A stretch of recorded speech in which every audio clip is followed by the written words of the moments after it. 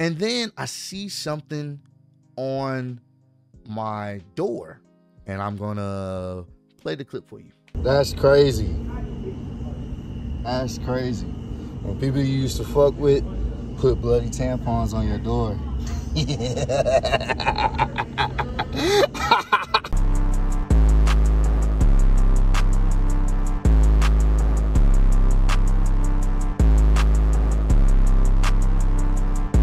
What's good, y'all? It's your boy Ross back at again with another video. So I'm gonna be doing a story time for you guys. It's been quite some time since my last story time video. I know you guys have been asking me here and there to do another story time, and I honestly was gonna hold off on this to maybe talk about this later on this year, this particular story, but some recent developments just happened, and I was like, you know what, stuff like this only happens to me, so I only think it's only right and fitting to kind of break down this entire saga for you guys, and you know, just have a good time with it, man. Me personally, I like to turn negative, not so great things into something positive for you guys, so we can all have a laugh and have a good time with it, man. So this is the story of the Tampon Bandit. All right, so let's get to how we got to where we are now. It wasn't always like this. I didn't always call this person the Tampon Bandit. This is a new phrase, but you know, certain things happen, and you know, people get nicknames. So for those who don't know, I want to say a few months ago, I was talking to someone, or I guess you could say dating someone. I was interested in this individual. Not gonna say no names. If you follow me on Instagram, you know exactly who I'm talking about or whatnot. So I was messing with this individual or whatnot, and I had been really trying to talk to this person for quite some time. Like, I want to say sometime in 2020, this person ended up following me on Instagram, and I had been trying to shoot my shot, but nothing happened. I finally ended up getting the number when I randomly met her out and about, and once again, nothing happened, but I didn't force it. It was just one of those things, well, shit, you know how you get somebody's number and you text here and there, conversation don't really go nowhere. Be like, all right, cool. I ain't overdo it. Like, if I see you, I see you. If I don't, it's whatever. So I finally end up linking up with this person. We actually go out to eat. Everything's cool. I'm like, okay, I like the vibes. We have similar interests. I'm like, okay, I'm really rocking with this. Maybe this could potentially be the one. We will see. So I want to say, and this is kind of a lesson to all y'all out there, males and females, you gotta pay attention to the signs. They show up, but sometimes we don't pay attention to them. So we end up going to this after hour spot. This is like, I want to say the first time me and this person actually like rode together or whatever, or I believe we met up there. I forgot the logistics of it. And as we're going to inside, there was another homie or whatever. He's coming outside the after hour spot. So I'm chopping it up with him, like, yo, what's good? Nice to see you. Hadn't seen you in a while. And he saw who I was with, and he pulled me to the side. Had no reason to. He could have just let me kept going in, but he pulled me to the side and he said, yo, be careful with this person right here. Watch out for her. And I was like, what you mean? He was like, just be careful. Now, mind you, I probably should have paid attention to that, because this is my first time really interacting with this person on this level, like on some, you know, we just getting to know each other. But the fact that he said that and then he just walked away, he just disappeared into the night. It was like he was some type of foreseen spirit that just popped up to tell me, hey, watch out for this person, and poof, disappeared. So I never even thought to hit the person up afterwards, like what they was talking about, but I thought it was kind of weird. I was like, that's interesting. And then I went in there, not paying attention to the sign, turn up, have a good time. It was cool, whatever. So we vibing out. We had been vibing out, and you know, I'm feeling good, feeling great, or whatever. Some of y'all seen it on the story or whatever. You know what I'm saying? I'm just having a good time. Everything is cool. I don't see any signs outside of that initial warning from the homie. I don't see nothing that would indicate things about to go left, but that's how life is a lot of times. When things are good, the shoe always falls. So you gotta kind of be prepared for that. And I was not. So I want to say, I'm not sure exactly when, but I had planned a little date with this person, and at this point we're dating. She said it herself. So I planned a date with this person, went to a bowling alley, had a great time. It was fun. You know, it was just a good time, good vibes or whatever. We pull up to meet up with my other homie that was DJing at one spot, and then we pulled up to an after hour spot, the same one that we normally would go to. And everything cool. Night is fantastic. It's a great night. You know, I'm not getting too lit. She's lit because she rode with me. And, you know, I'm the designated driver, and I'm big on not getting too messed up because I'm not trying to leave my car out and about anywhere I'm at. And two, you know, if you're going to be the designated driver, you gotta stay true to that, because I gotta make sure everybody get home. That's just how I always am.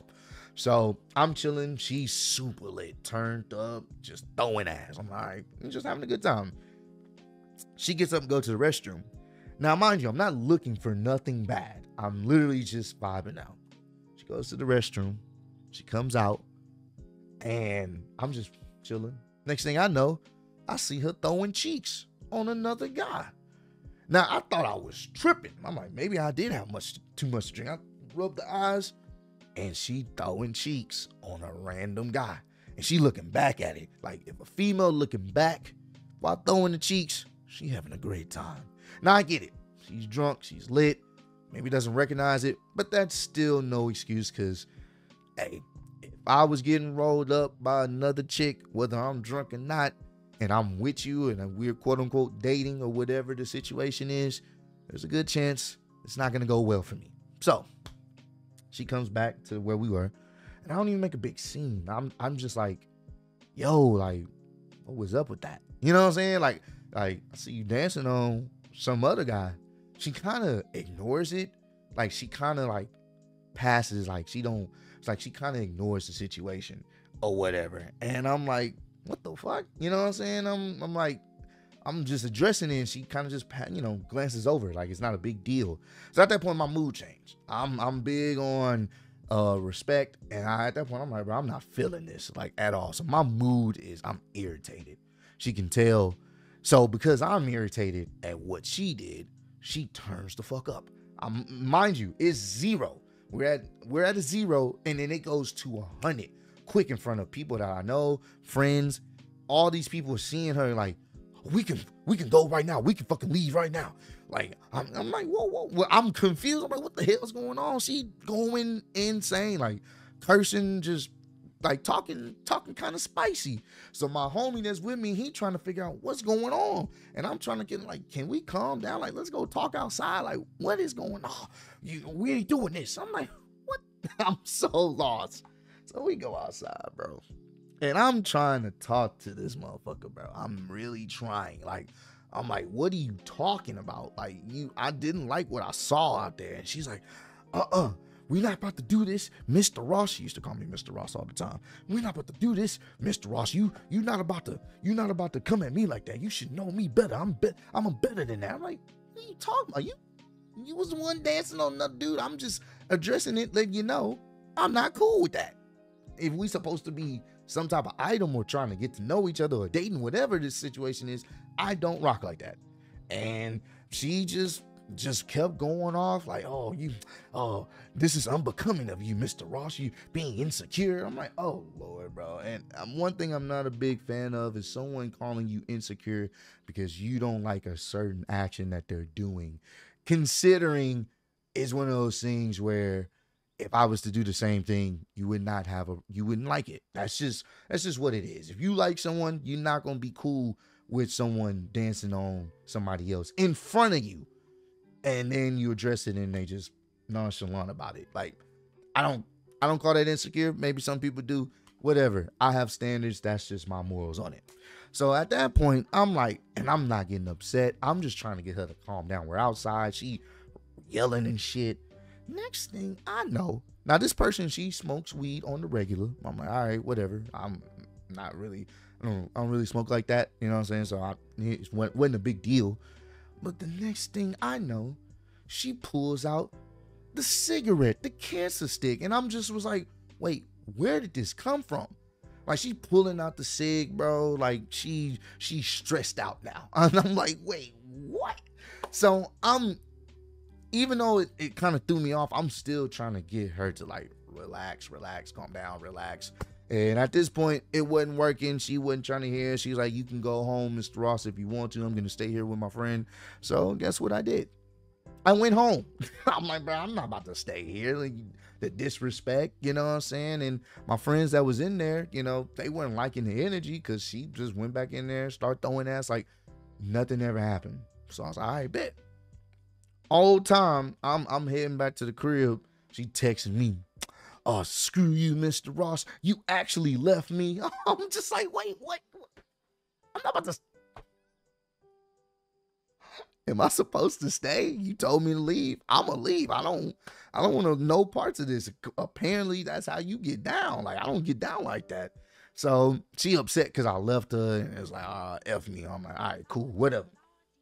So I want to say maybe that next day, after everything, I guess, cooled off, we had a conversation or whatever, and she apologized, whatever. You know what I'm saying? And I'm like, all right, cool. I even apologized, even though I shouldn't have, because I really didn't do anything wrong. But just to make things on an even playing field, I was like, you know what? I'm sorry if I made you feel some type of way, whatever. Just, we're on an even playing field now. You know, I'm that type of person. I'll meet you in the middle. I ain't going to be like, hey, apologize to me, nigga. Like, nah, I'll meet you in the middle just so, you know, there was a misunderstanding, whatever. Now that, honestly, I probably should have stepped away from there. At that point, should have stepped away, but I didn't, because I'm a person of giving at least a second chance. You know what I'm saying? I definitely got to work on that, because sometimes people don't deserve second chances in certain situations. Like, sometimes people are just who they are. So I'm like, all right, cool. So I want to say a week go by, maybe like a week go by or whatever. Everything good, everything chill, everything's fine. We pop out again or whatnot. He was actually turning up with my homie, one of my good friends. He had been kind of dealing with some stuff, so he was able to pop out. So we only went to the same after hours spot just because of him. You know what I'm saying? He had been dealing with some stuff. So I was like, I bet we're gonna turn up for you, bro. You know what I'm saying? It's good to get you out and about. So we chilling, having a great time. It was fun. Everything was cool. I'm not paying attention. At this point, I'm feeling good, dancing. I'm not paying attention. And my friend was there for the first incident. He says something to her because apparently there was a guy that she was like slow dancing with. And I wasn't paying attention. He was like right next to me. I wasn't looking. I just knew she was next to me, but I wasn't paying attention. And there was a guy that she, you know, had her arms wrapped around. She was like kind of slow dancing with him or whatever. And my friend was like, yo, chill out. What are you doing? Like, that's not cool. And I'm like, what he talking about? And then I saw it and I was like, oh, not again. So she get mad at him.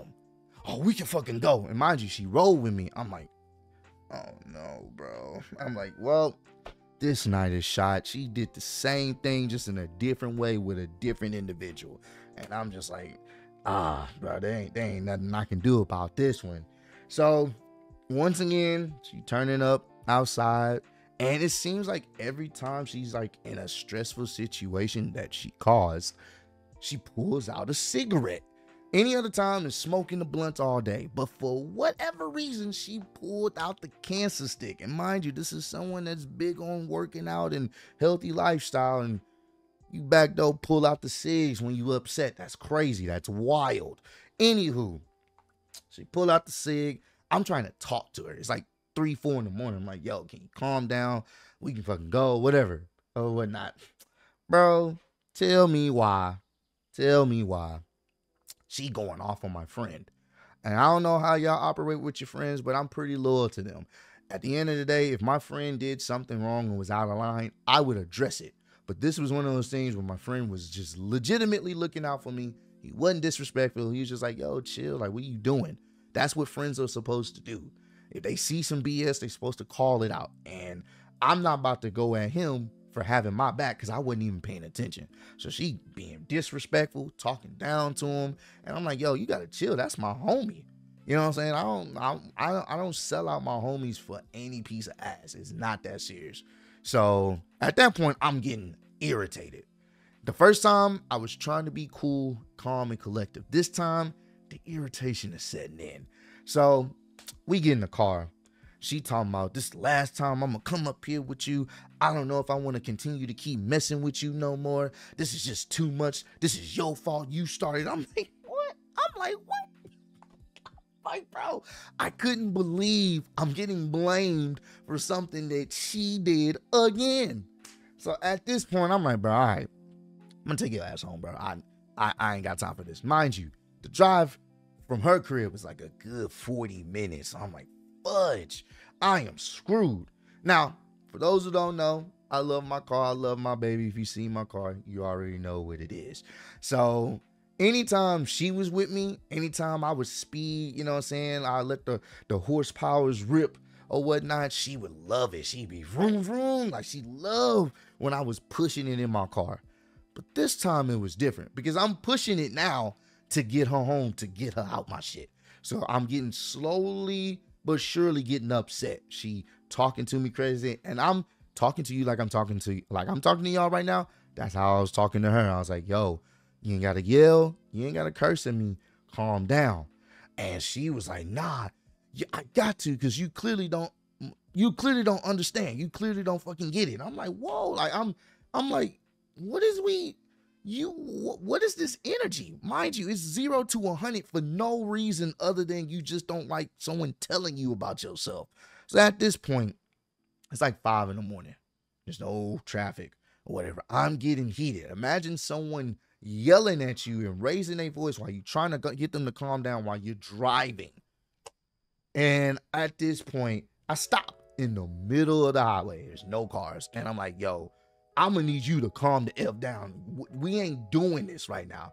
You got me messed up. And she's like, you could drop me off right here. I'm like, no, I'm not about to drop you off in the middle of the highway, even though I probably should have, but I'm not about to drop you off here. No. I'm gonna take your ass home, but you gotta calm that down. You doing the most. And at this point, she yelling and I start raising my voice. Now, mind you, I'm not calling out her name or anything like that, but I'm raising my voice now because now it's only so much you can take. And this is one of those things where I start, I want to take a lesson out of this, and I'm going to give y'all the lesson afterwards.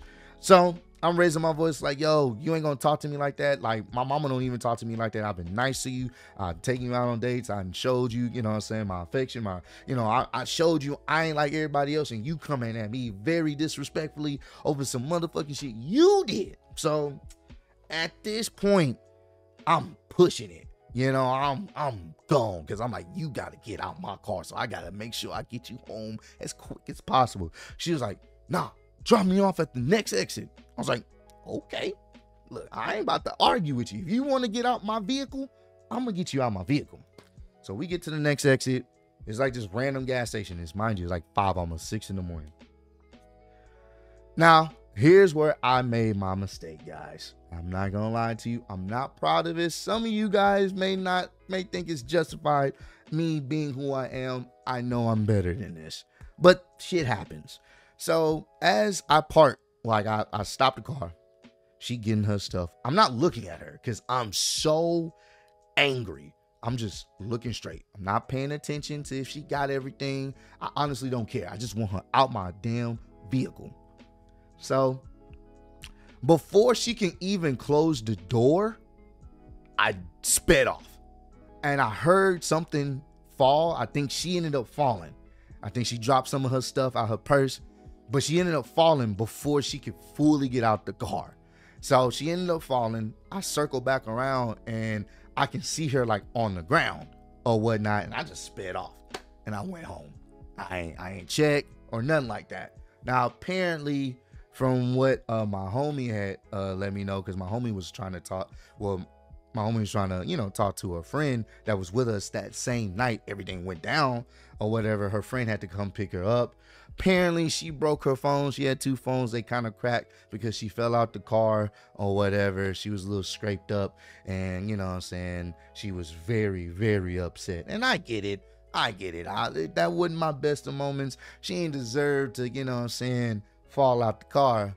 But at the same time, it was one of those things where it's like, I ain't deserve someone talking to me crazy, being disrespectful to me in my own shit while I'm driving, trying to get you home. So I'm not saying 2 wrongs make a right, but that definitely, wasn't the best moment, but it happened. You know what I'm saying? She fell out the car while I was trying to, drive off. My bad. I'm not proud of that. I felt bad about that once I found out what happened.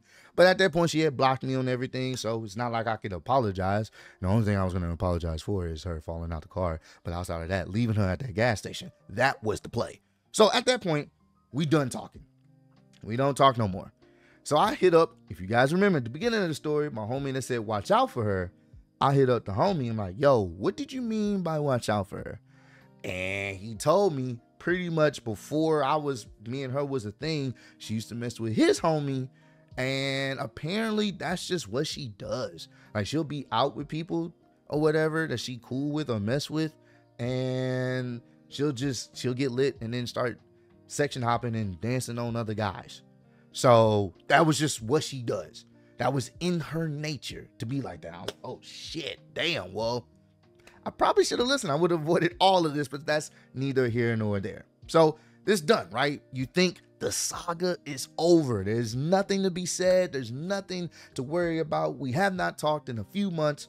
Everything cool, right? No. So this literally happened last night. As of me filming this happened, well, earlier this morning, technically.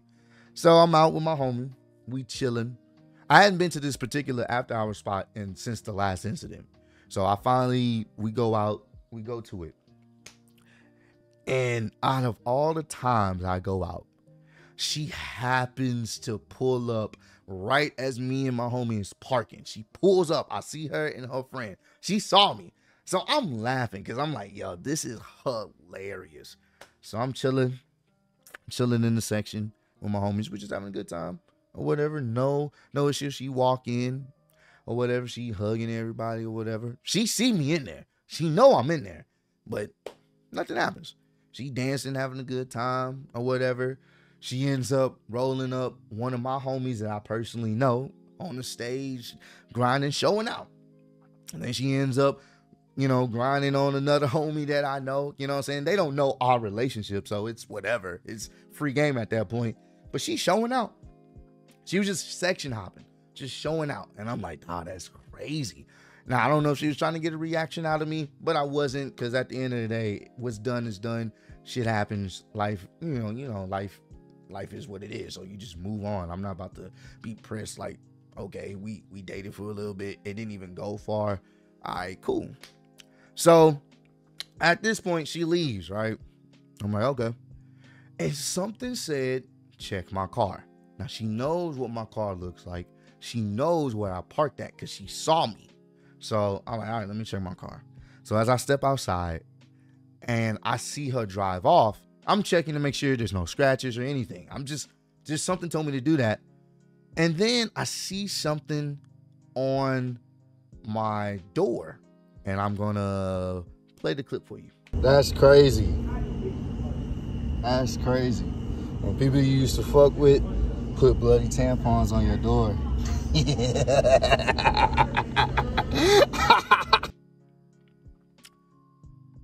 Yeah. She left a bloody tampon on the door handle on the driver's side.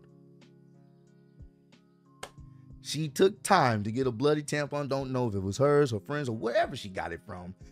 Taped it up and put it on the door handle, bro. Now, mind you, At first I wasn't sure what it was, because I don't know if you guys know, there's been people that they'll try to target women, so they'll put stuff on their door seal on their car, so when they touch it they get poisoned with something, you know what I'm saying? They have like a reaction to it. So I'm thinking, is somebody trying to sex traffic me? Like, wait, I'm looking for white vans and stuff, but then I look at it and I was like, that's a tampon, bro. That's a bloody tampon on the door handle. And I know it had to be her, because nobody else know that was my car. No other chick was in there that I messed with, or no one at level. It made no sense for a random chick to put a damn tampon on my door seal. Hence, this is why she is forever will be known the Tampon Bandit. So at that point, I'm laughing, as you can tell from the video. I'm laughing because I'm like, yo, you got to be kidding me. Like, what are we doing? We haven't talked in months, and this is the energy I get. You know what I'm saying? I get it. You fell out my car. My bad. But damn, like, let it go. So I guess that's her way of getting even. The point I want to make out of this whole story is, at the end of the day, you got to take time to get to know people. When things are good, they're great, but you really get to find out someone's like personality and their intentions and how they feel when they're upset. And when she was upset, there's no reasoning, there's no getting through. It's just, you got to deal with her talking to you any kind of way and coming at you crazy. And me personally, I can't deal with that. That's not what I want in any type of relationship, whether it's a friend or more than a friend.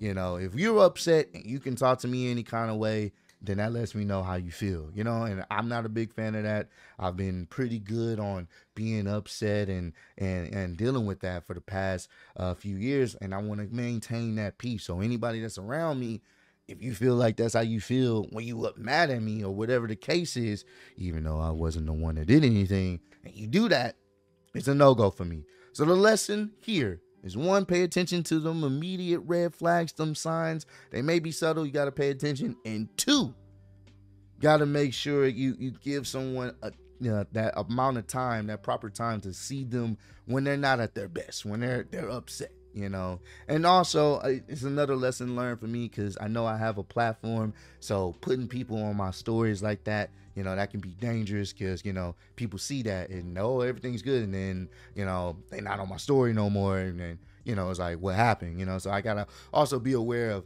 letting people, you know, be on my social medias, you know, like that, until I know for certain this is someone that's gonna be there for the long haul. But overall, man, I had to bring this story time to you guys. I hope you guys enjoy it, because once again, only this can happen to me, man. So I will say this to you guys, man. Be careful of the tampon bandits. They are out there. They are, you know, putting tampons on your car. Make sure you check your car seal, all that stuff. Oh, by the way, I did have like you know, I have some wipes in my car, so I was able to wipe it down, disinfect it. But I'm actually gonna go get the car washed today, get it thoroughly clean, because we got to get all that tampon juice off my door seal.